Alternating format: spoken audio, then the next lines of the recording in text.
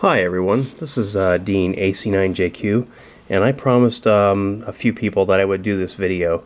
This is my TIA transceiver that I just finished up about a week ago, and I just thought I'd give you an overview of how it works and what I've done and how I built it.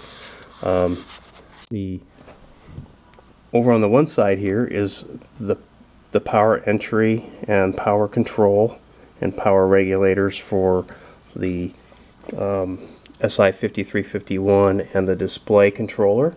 I have an Arduino Pro Mini, and the SI5351 is down below there, and of course a nice display up in front, and volume, tuning, upper lower sideband, and eventually a 40/20 selector switch.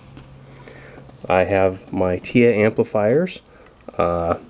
There's this first one coming in is bidirectional, and then I have two more underneath it with my homebrew double balance mixers, and then a crystal filter which is running at 4.975 megahertz, I believe, and that comes out of this product detector here, becomes audio, goes up to my audio amplifiers over here,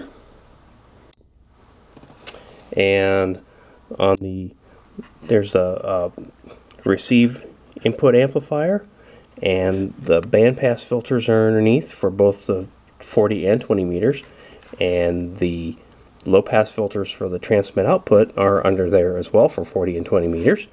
And here's my buffer driver and my final amplifier. All in all, a nice little compact unit. I'll turn up the volume and let you hear it a little bit. I guess they didn't have